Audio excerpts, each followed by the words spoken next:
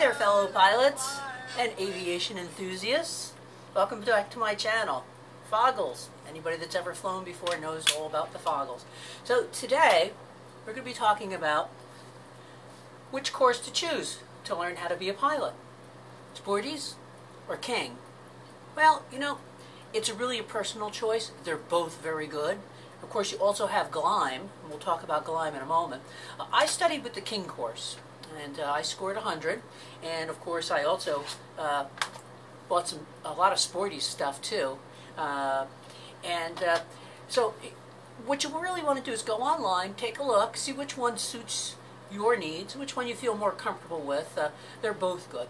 So, if you're looking to get into aviation and become a pilot, I highly recommend you join the AOPA. Pilots and Owners Association. You'll get a nice magazine. There's a wealth of information there that you can get from the AOPA. I recommend you listen to their podcasts. One of my favorites is There I Was by the Air Safety Institute. AOP is an important part. They're protecting your freedom to fly. Another book that you're going to want to get is the Airplane Flying Handbook. This is really indispensable. And what I recommend you do is, you know, these courses aren't exactly cheap. Okay, let's face it. If you're looking to learn to fly, then I would just spend a couple of dollars and get myself an Airplane Flying Handbook, study that before I even go out to the airport and talk to an instructor or get into an airplane. This way, at least you have some kind of knowledge of what's going on in the airplane and have an idea of that. I spoke about Gleim. Gleim Aviation, they have audios that I loaded up and I'd listen to constantly in the car. Aviation is a broad body of knowledge. Your Private Pilot Handbook, this is the Flight Maneuver Manual. You also have the comprehensive text for pilots as well. And of course you're going to want to have one of the most important things is aviation weather. Now, the weather affects everything that we do in flying. And it's just not like a scheduled airliner where you can take off on bad weather and expect to get to where you're going. You want to make sure that the weather is suitable for your flying and for your mission. All right, so as far as the couple of other items I have for you today is the manual that you're going to want to have for your aircraft. Okay, most of us start in a Skyhawk, a 172. These are high-wing aircraft, very forgiving, very easy airplanes to fly. You normally would be soloing in around 20 hours, 30 hours, some people less, some people more, depends on, you know, your aptitude for it, we'll say. And then certainly I would get myself from the ASA is the Visualized Flight Maneuvers Handbook. That's a great little handbook. I learned to fly, I got my pilot's license in 2003. I still refer to this. In fact, I had to do a check ride in a new airplane just yesterday, and I've been, you know, if you're watching my channel, you know I'm mostly flying missions. I'm flying into places with cameras on the plane, and I'm not really doing a lot of time practicing the basic maneuvers lately. So I spent some time with an instructor yesterday over at the airport, and she gave me a little shakedown, and you know, I needed to practice. But the nice thing about this one is this is going to show you exactly what you need to do. The maneuvers, the speeds, what the instruments and dials are going to look like. All right, so that's that with that. The next thing, the Foggles, you'll get that. That's to simulate instrument flight. Get yourself a nice logbook. Okay, you're going to want to record everything. I like paper, I like old school, I like to have my instructor's signature on the piece of paper. Now, I do fly with ForeFlight, and I have a Stratus that goes along with it. So if you're going to get yourself an iPad, get one that's phone capable because it'll have the GPS built into it. If you don't, then you're going to be completely reliant on an exterior device to give you the GPS coordinates.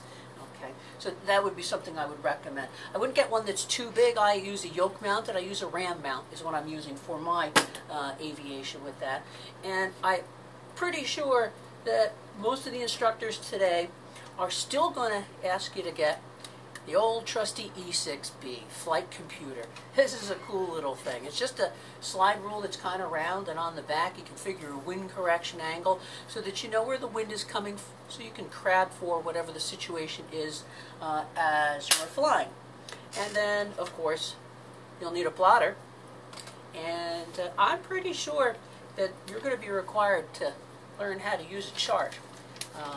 As far as this is a New York sectional. Now, I learned flying under Class B airspace. It's complicated airspace, and I'll do an airspace video on a different day for you. And but nothing like paper. You can lay this out on a big table, and you can figure out where you're going, what you're doing, and it's not limited to a small area.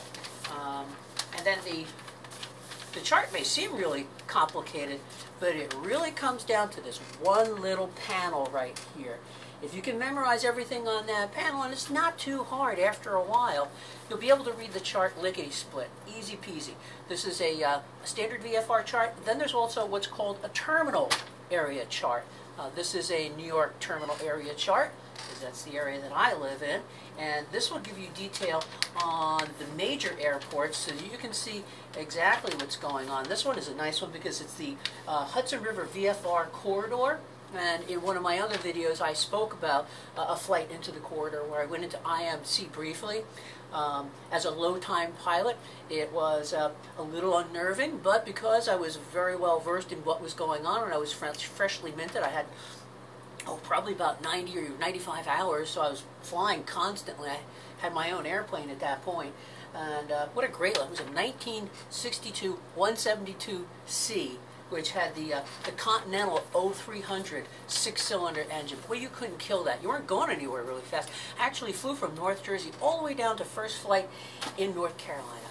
So that's my little take for you today. So another thing that I would also finally recommend that you get, and this is an old one, they look a lot nicer now, the newer ones, but get yourself a NavCom. When you get down to the airport, you can listen to the traffic. You get familiar with the calls are. I also recommend a lot of different YouTube videos. I like Martin Poli, he's very good. In the Hangar is nice to watch. You got Driver One, he's flying a jet. That's really nice to listen to. But most of all, I would go right to the AOPA. And then another one that I would recommend is Embry-Riddle down in Florida. They have some really great videos online too. So thanks a lot for stopping in today. I hope that you've gained something, and I hope that I'll be able to share my love of aviation with you. Women in aviation, this week, we're celebrating. So, you're not alone if you want to be a pilot and you're a woman. Come on aboard. There's plenty of us out there. So, keep it simple, silly, and fly safe.